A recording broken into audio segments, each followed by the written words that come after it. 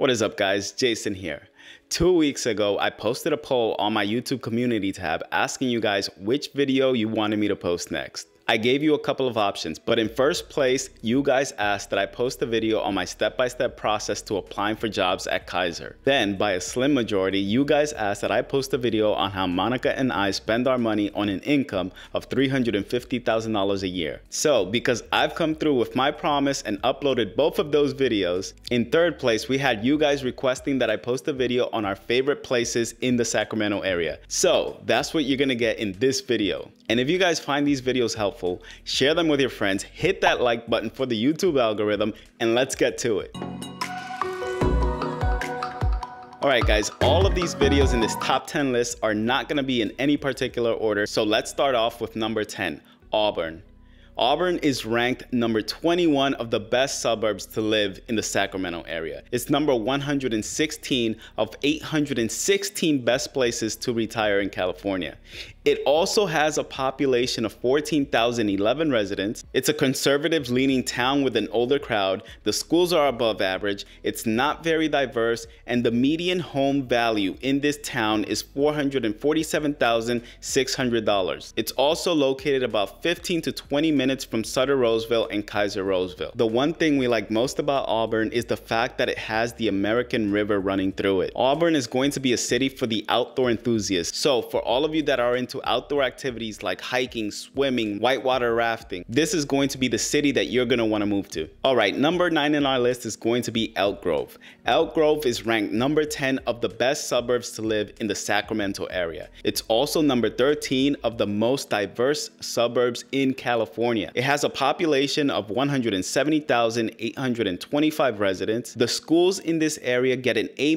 Its residents also tend to lean more liberal. Elk Grove has a median home value of $406,300, and the median household income is going to be $93,780. It's also located around 10 to 15 minutes from Kaiser Permanente and South Sacramento. Okay, number 8 in our list is going to be Folsom. Folsom is ranked number 2 best suburb to live in the Sacramento area. It's also number 65 out of 524 best suburbs to live in California. It's packed with restaurants, coffee shops, parks. It's also full of younger families with moderate political views. And one of the draws of Folsom is the public school system, which ranks an A+. This is part of the reason why so many families want to move to the city of Folsom. Another great thing about Folsom is that it's also meant for outdoor enthusiasts. Folsom Lake is located in the city of Folsom, and it's a great place for families. Folsom also has a population of 78,159 residents. The median home value here is going to be $524,100, and the median household income in this area is at the top of our list. It is $114,405. It's also located about 15 to 20 minutes from Sutter Roseville and Kaiser Roseville hospitals. All right, number 7 in our list is going to be Roseville. Roseville is the place that Monica and I first moved to when we moved to California. We lived here for about 8 months before we moved to the city of Sacramento. Now let's go over some of the facts that we know about Roseville. Roseville is ranked as the number 7th best suburb to live in the Sacramento area. It's also ranked as number 25th best city to retire in America. And it ranks number 29th in the healthiest cities in America. Also, niche.com gives it an A rating for diversity, but I have to say, when Monica and I lived here, part of the reason why we moved from Roseville is because we felt like it lacked diversity. And this is coming from 2 people that lived in New York City, which is considered the melting pot of America. Now that we live in Sacramento, it's a bit more diverse, but it still doesn't feel nearly as diverse as New York City did for us. Roseville is also a place for younger professionals that tend to lean more conservatively. And we definitely witnessed this when we were living in Roseville. The public schools here are some of the best public schools in California. Another thing that lures families to Roseville is the mall. Roseville has the 4th largest mall in the Northern California region. It also has a population of 135,637, and the median home value here is going to be $444,400. The median household income is $89,082, and this is where Sutter and Kaiser Roseville are located. So it's just going to take you a few minutes to get to Sutter or Kaiser Roseville. Next up is number 6 on our list, El Dorado Hills. El Dorado Hills is ranked number 85 of the best suburbs to raise a family in California. It's also ranked number 86 of the best places to retire in California. It's got an excellent school system, residents here tend to lean right and are more conservative, and the city has a more rural feel than the other cities I've listed so far. It's also at the top of many rolling hills, hence the name El Dorado Hills. And because of the city having so many rolling hills, many of the homes here are going to be nestled at the top of these hills with a lovely vantage point of Folsom Lake. This city has a population of 46,593 residents. Its median home value is $630,000, and the median household income is $137,726, which is actually the highest value in this list. All right, in number 5, we have Arden Oaks. Now, Arden Oaks is not ranked on niche.com, and the reason for that is because it's located within a small section of the Arden Arcade area. The school system here is terrible, but the reason it made it on this list is because the residents here live in lavish estates, with homes selling for anywhere from $485,000 rarely to $3.5 million. And Monica and I just love driving through this neighborhood because we'd love to imagine what our life would look like if we were to live in one of these homes. It's also located 5 to 10 minutes from Kaiser South Sacramento and Kaiser North Sacramento. Okay, here we go to number 4 on this list, Midtown Sacramento. Midtown is ranked as the number 2 best neighborhood to live in Sacramento. It's also ranked as number 2 of the best neighborhood for younger professionals. And it's the number 15th best neighborhood to raise a family in Sacramento. Midtown is also a place that has some of the best bars, restaurants, coffee shops, and parks that you're going to see in the Sacramento area. And because it's located in a densely populated city, Midtown residents are more left-leaning and liberal with their political views. The public school system here gets an A-.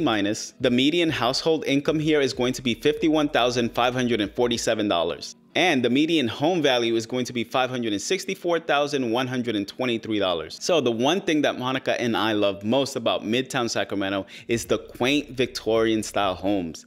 These homes are sprawling through Midtown, and Monica and I drive through here often just to admire these homes. And if you live in Midtown, you're also close to Sutter Downtown, UC Davis, Kaiser North, and Kaiser South. It takes about 10 to 15 minutes to get to any one of these hospitals. Okay, so number 3 on this list is Curtis Park. Curtis Park is ranked number 10 of the best neighborhoods to live in Sacramento.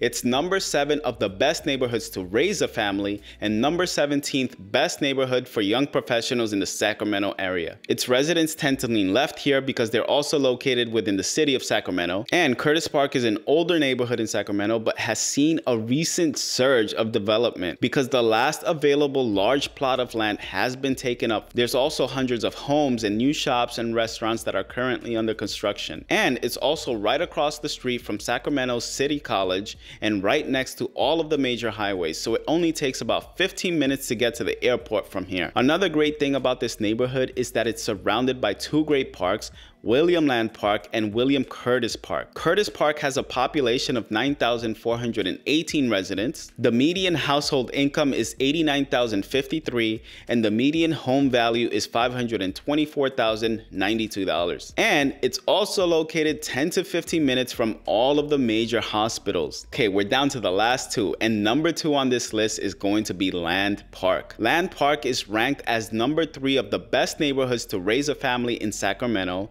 It's also number 8 of the best neighborhoods to live in Sacramento. It's got a decently ranked school system, and it's best known for its beautiful canopy trees, quaint homes, and one of the best parks in the Sacramento area, William Land Park. This park has a small zoo, a small amusement park, a golf course, and a pond. It's like having a mini Central Park in the heart of Sacramento. Land Park residents also lean left and are more liberal.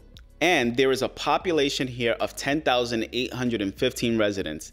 The median household income here is going to be $117,598, and the median home value is going to be $563,551. And just like Curtis Park in Midtown, it is located within minutes of all of the major hospitals in Sacramento. Okay, here we are rounding it off with number one. Number one is going to be East Sacramento, or East Sac as the locals call it. East Sacramento is ranked number 4 of the best neighborhoods to live in Sacramento.